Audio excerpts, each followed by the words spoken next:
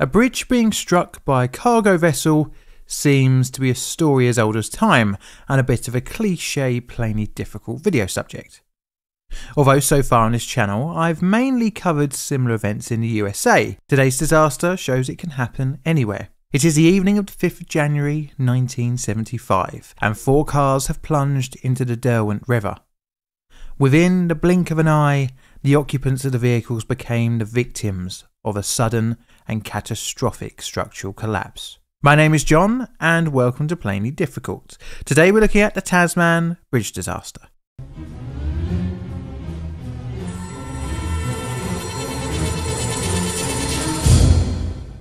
We begin our story in the city of Hobart, Tasmania, Australia, in the 1940s.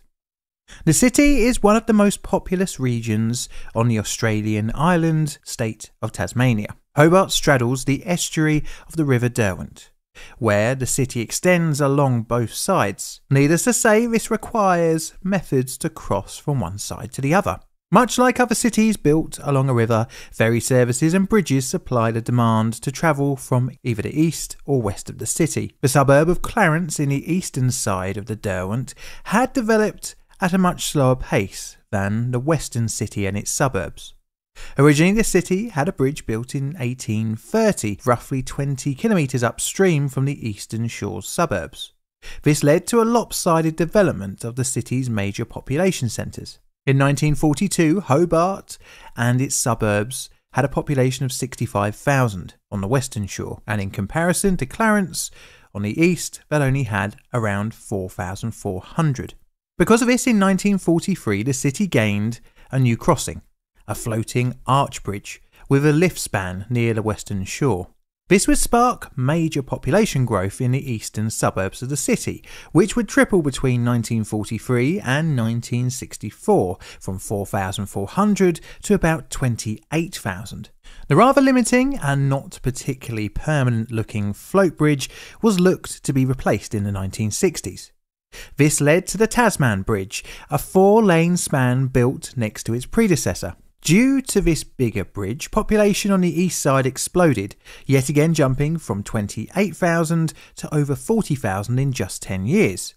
However, eventually, the city would have to rely solely on its bridge as the local government funding for ferry services dried up, forcing commuters onto the roads. By the early 1970s, as many as 25,000 cars crossed over the Tasman Bridge every day, making the crossing essential for the east side's population. Now let's take a look at the specs of the Tasman Bridge. With the float bridge being a bit long in the tooth, the new Tasman Bridge was conceived to provide a 24-hour connection, not requiring traffic to stop like it did for the original lift section to open for shipping.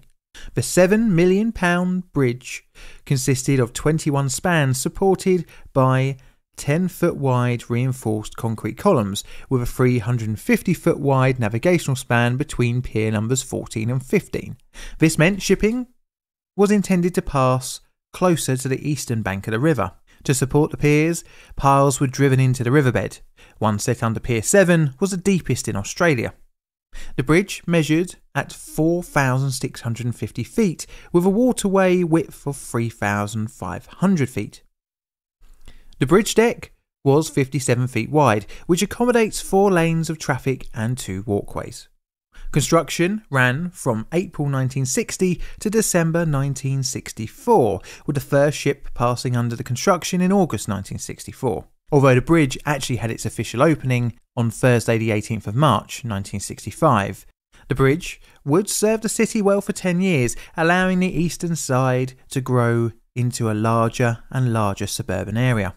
The bridge became essential in stitching the two sections of the city together, but just under 10 years after its official opening, a section of the bridge would fall.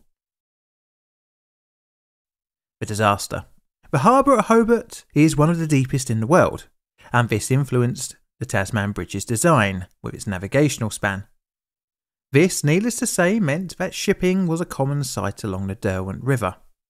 Both commercial shipping and cruise ships make their way under the bridge. One such vessel was the Lake Illawarra, a bulk carrier. She weighed in at 7,274 gross register tonnes and 10,380 tonnes deadweight, measuring in with a length of 139 metres, or 458 feet, with a beam of 18 metres, or 59 feet. The handy-sized classified vessel has a top speed of 12.5 knots, roughly 14 miles an hour, delivered by its single-prop steam turbine-powered driveline. She was in her second decade of service in the 1970s, being launched in 1958, and was an Australian-built and operated vessel.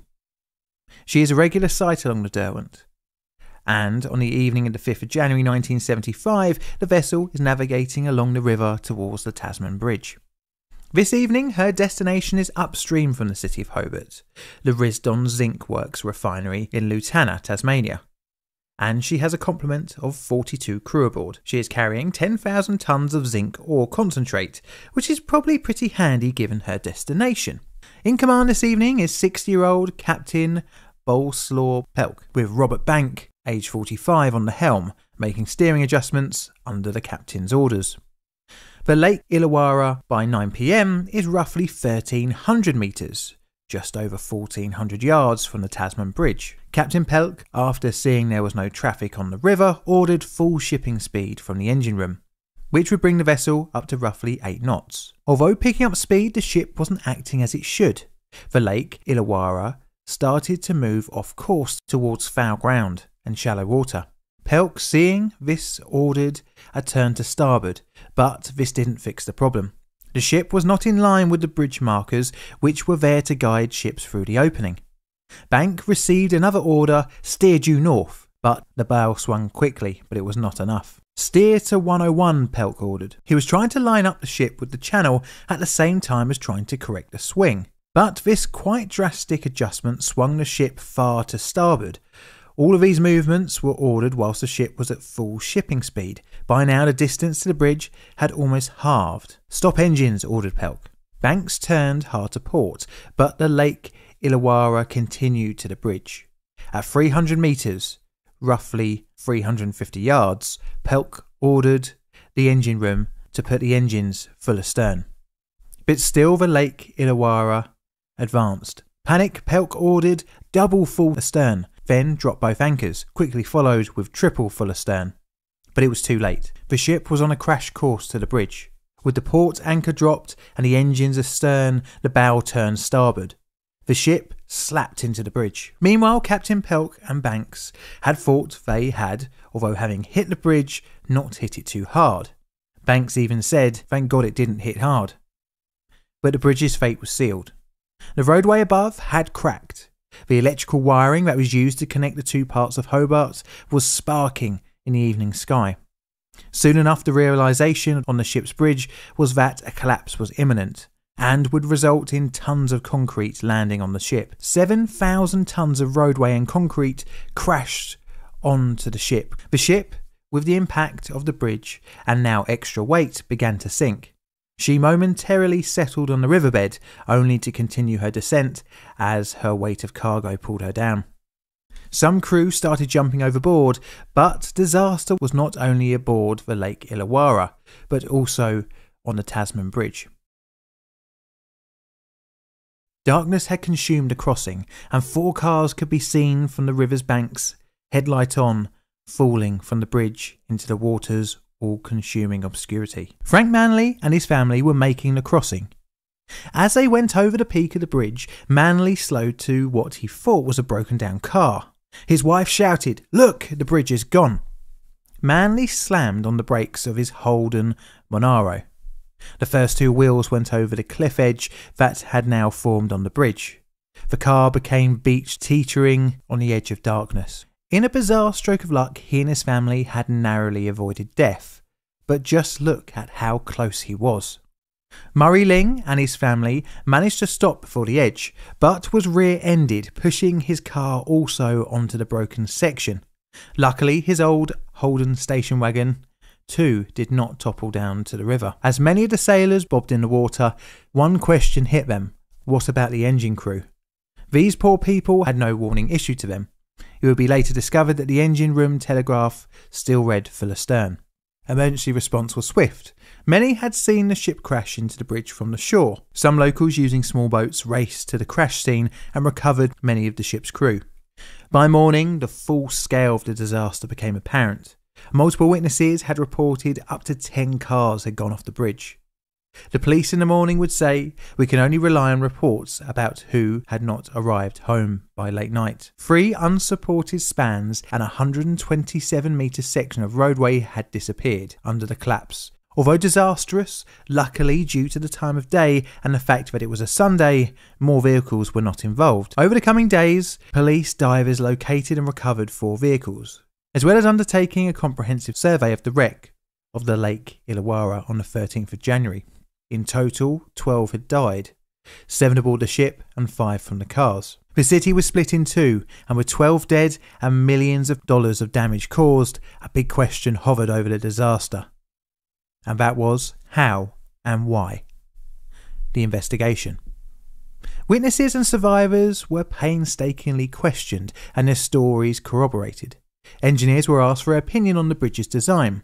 The piers, either side of the main shipping channel, had been designed to withstand a blow from a 20,000-ton ship travelling at 9 knots, but no other pier on the bridge had been strengthened to withstand a blow from a passing ship. It would make the cost of such a bridge prohibitive, engineers said. A maritime court of inquiry started on the 30th of January 1975 and investigated the collision. It would slam the crew, but mainly Captain Pelk. They found that the ship went out of control about 2 ship lengths, or roughly 300 metres, just over 300 yards from the bridge. Due to the number of turns, the ship was going too slow and had lost its steerageway. The inquiry found Pelk at fault and suspended his licence for 6 months. He was quoted as saying, "I'm eager to get back to the sea. I have been at sea for 40 years and it has always been a cruel sea. No matter what people say, it's a tough profession." But this wasn't going to be the case. A&L, the ship's operator, quietly retired Pelk in November 1975. Aftermath. After salvage being ruled out, the ship would stay sunk just below the bridge, although parts would be cut away for repair works on the bridge later on. The city would experience a drastic change in the way its suburbs experienced the region, with extended journey times and desperate for the little ferry services that ran across the river. The eastern suburbs became more independent post-disaster, as the detour using the older bridge to the north added several hours to a round trip. In March 1975, a joint Tasman Bridge Restoration Commission was appointed to rebuild the Tasman Bridge. In October, plans began. It would not only restore the crossing but also add an additional lane. The 2 halves of the city would be reunited, with a temporary bridge opened a year after the disaster. But Hobart would have to wait in total 2 years to see the Tasman Bridge rebuilt, being completed in October 1977. Well, one big implementation post-disaster was the use of pilots. Although not foolproof, the Sunshine Skyway would have a lot to say about that, it is definitely an improvement in safety.